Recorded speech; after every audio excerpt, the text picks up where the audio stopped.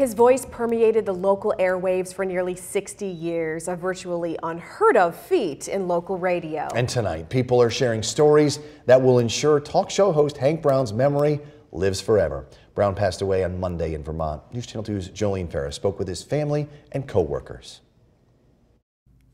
When you meet a legend, you remember. And I was at this charity event, one of those kind of like celebrity charity events, and Hank was the host.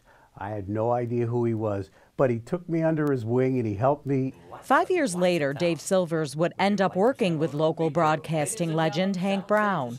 I think he just loved what he did, and he just hit the ground running. He didn't need a script. We used to record things, and he would just walk in and he would record when he was going to be on vacation. I think, Hank, you got anything written down? No, I don't need that. And he would just walk up and hit the ground running, and I was amazed. Legendary local radio host Hank Brown died Monday in Vermont, surrounded by the love of his family, following a harrowing battle with Alzheimer's and dementia. Brown spent nearly 6 decades on the mic and in people's homes. And it was Hank in the morning, your host for coffee and toast, as he used to say. Local DJ Genesee Joe didn't just know Hank Brown professionally.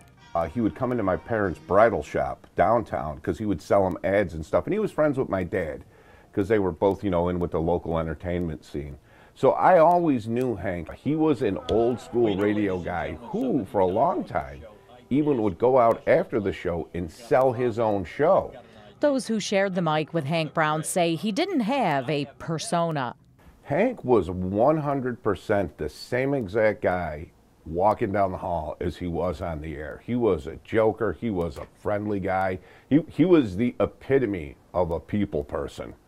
Like, Hank just was engaging, and he was a warm guy, too. He always made you feel like really, at home. To most, he was a broadcasting legend, but to some, he was a legendary grandfather. People don't say it enough, but I love you. You're my audience. He did so many things for us. I remember when we were little at his house over on Burt Road in Little Falls, he had a tree in the front yard, and he would put Tootsie Rolls in the tree, and he would say it was his Tootsie Roll tree. We would go out and we would pick them. He would say that they grow on there. Granddaughter Tegan is taking the mic from here, just starting out as a news reporter. Her family held up in their grief by a loving community. When we put out that he had passed away yesterday, there were hundreds and hundreds of comments and shares of people sharing memories of him being their baseball coach, and somebody who showed them his radio station, his TV station. He was the best grandpa. Jolene Ferris reporting.